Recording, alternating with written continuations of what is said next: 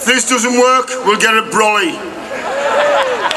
It's now my great pleasure to introduce one of our very own MPs, a daughter of the Durham coalfield, a true radical, a true socialist, and I'm proud to call her my new friend, Pidcock.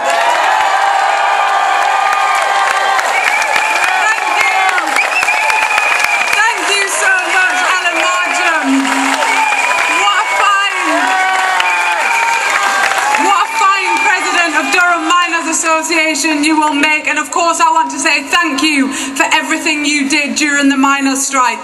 What an unbelievable honour it is to be on the platform at this historic event. I'm completely humbled by the invitation. I think, however, I'm going to have to go into retirement now because there is nothing that beats speaking to you at this meeting. Everything about this celebration is perfect except one thing. I wish that my dad, Bernard Pidcock, was here. He died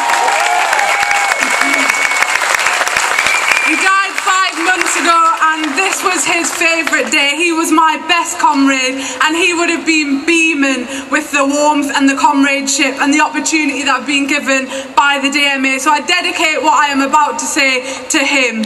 This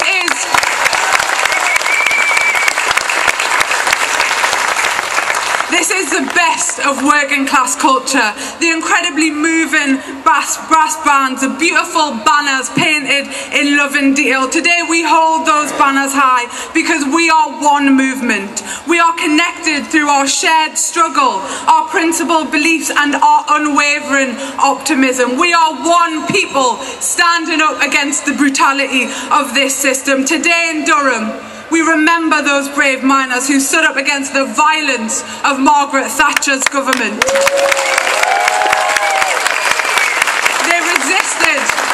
They resisted her determination to smash organised workers, and those who came after your work was done. We will never ever forget what you did and the sacrifices that you made. And to the women of that struggle, of this region and throughout the coalfields, who raised funds, who raised awareness, who fed the communities through those hungry and bitter 18 months, who organised relentlessly. You were an equal and valiant partner in that struggle. So to Myrtle McPherson, Heather Wood, Anne Scargill, Florence Anderson, Betty Cook, Juliana Heron, Joan Guy, Brenda Hopper and so many other women in the struggle, we salute you.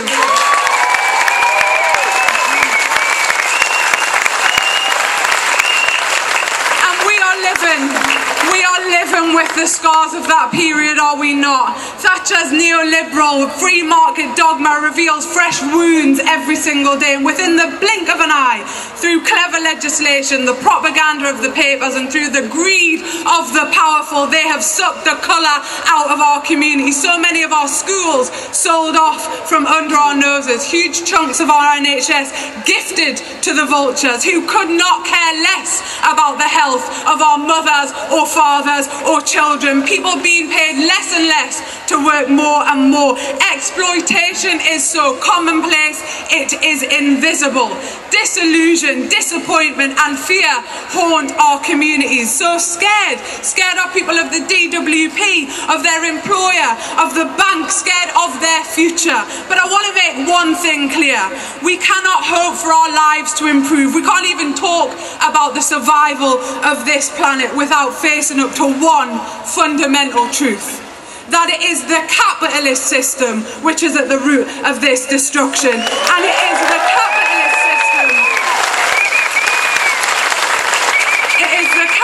system which must be looked at squarely in the eyes and taken on, because, comrades, there is another way. In government, I will oversee a Ministry of Labour. That ministry will be proudly and powerfully on the side of the worker. It will free the trade union movement from their shackles so they can organise and represent their members again.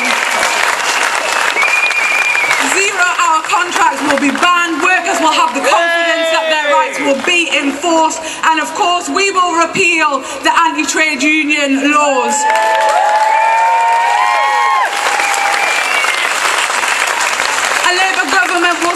biggest shift in power from employer to employee this country has ever seen. So this is a message to the exploitative bosses. You are on borrowed time.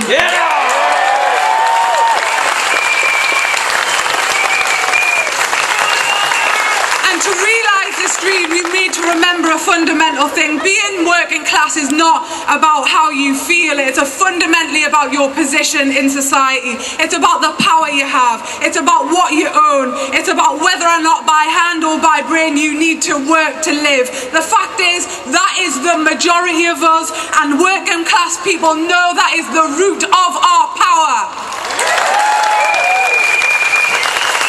And of course, let's not be naive or determined to change the balance of power will be met with resistance, and there will be conflict in that ideological battle, and so too the activists. I know this struggle is hard. I know it's tiring arguing for a different system. It's exhausting battling the press. It's energy sapping being that person to stand up only to be met with outrage or apathy. It's painful being called an extremist when you have fought your whole life for peace. When you are called a racist, when you're called a racist, but you define yourself by your anti-racism activism. But friends, in years to come, when we look back, people will be in awe that you did not shrink back from the fire. So take your anger, take your pain, take your frustration, take your deep dissatisfaction with this system, and occupy every single space with your politics, without embarrassment, without hesitation, and without fear, because there is nothing more important than this political project. And of course, we must stay disciplined. We must not underestimate the forces that we are up against. We must use our energy, however, not on those who are fickle and flighty, but on defeating the evils of exploitation, greed, and the unfettered power of the ruling class. And when we feel like that mountain is too high, remember each other here today. Get your head down. Take one step at a time. We will defeat it. They say, comrades, that the darkest hour is just before dawn. Well, sisters and brothers, dawn is on its way. We have everything to win.